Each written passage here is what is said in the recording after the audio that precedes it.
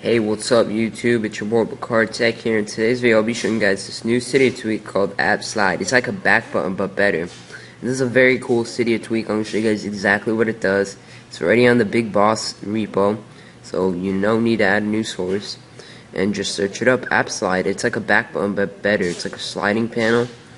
And when you open up another app over another app, and you hit the home button, it goes back to that previous app. And I'll show you guys exactly what that does right now.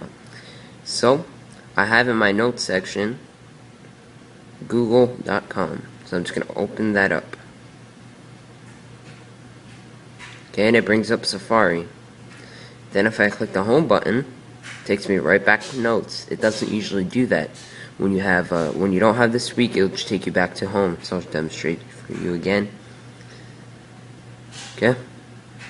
Home button takes you back. Home button again takes you back to the home screen.